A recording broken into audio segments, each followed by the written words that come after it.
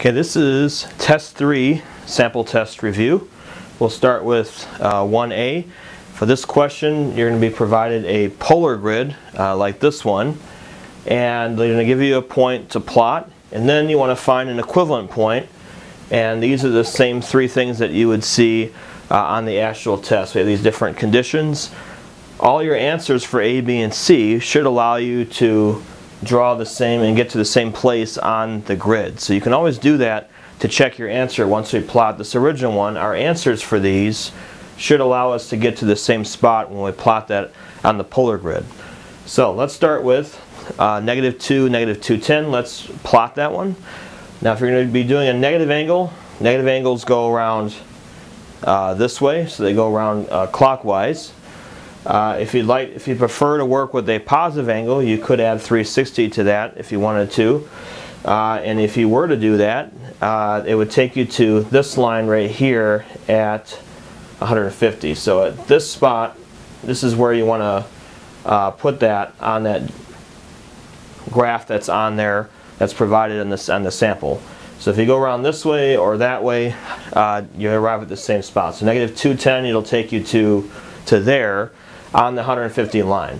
Now I'm using a dotted line here because the R value is negative. So whenever you have a negative R value, whatever angle you have here, you're always going to make a dotted line. And then you want to reverse it in the opposite direction, so 180 degrees in the other direction. And then on that line you're basically going to count out 2, and it's going to end up right there. So this line that's indicated on there is the 330 degree line is where it's going to end up at. So your point should be in the fourth quadrant. So we did -210 to here, that made that a dotted line, reverse it 180 degrees in the opposite direction, and then from there we just counted out 2 rings, 330 degrees. So that's the first part. They want you to plot that one. Next, we want to find equivalent points here. So the way this works is that if you are changing the sign of the R, make an R positive or negative, that means that you're going to add or subtract 180. If you don't want to change the sign of the R and keep it the same, then you're adding or subtracting 360. Okay, so in this case, they want R to be greater than 0. Well, the original R in the problem is negative.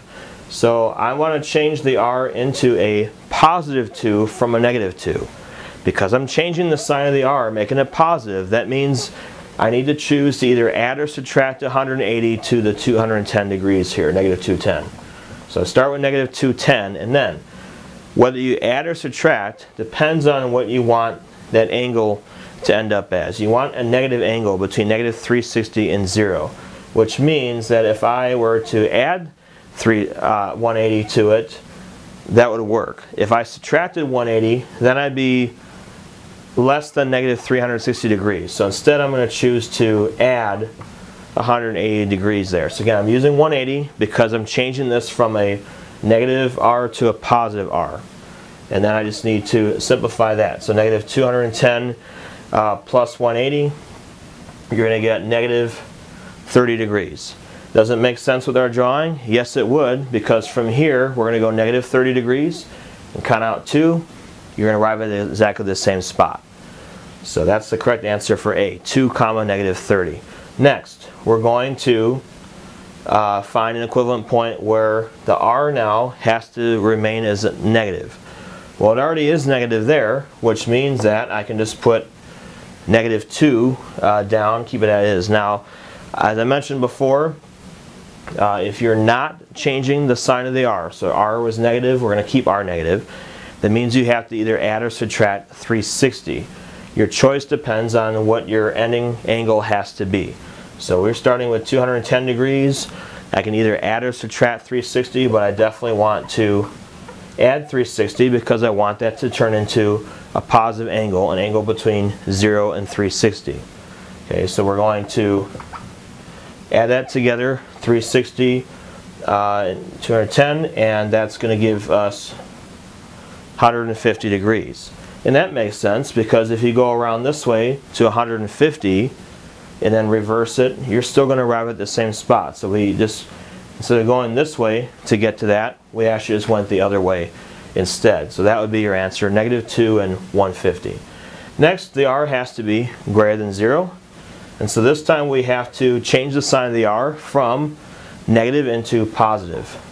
When we do that, we have to add or subtract 180 because we're changing it from a negative into a positive. So first step we're going to do is take -210 and we're going to add 180 degrees to it like we did in the first step.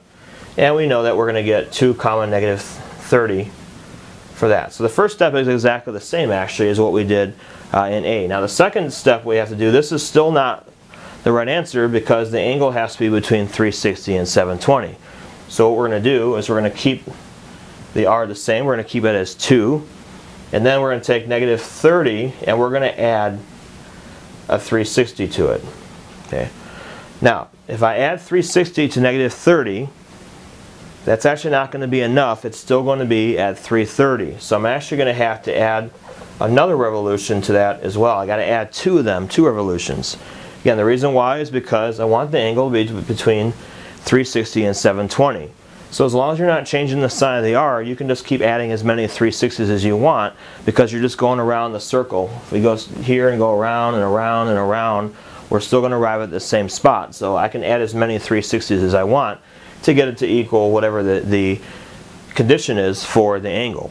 Now when I do that, I get 2 and I get 720 minus 30, which means I'm going to get 690 as the answer. And so this is what I would put as my final answer for C. So my answer for C is 2 comma 690. And that answers this question. If I were to see if that works, -30 I would go to here, go around once, go around twice. That would take me to 690 degrees. That would be the same, arrive at the same spot, which means it's equivalent to the original point we had.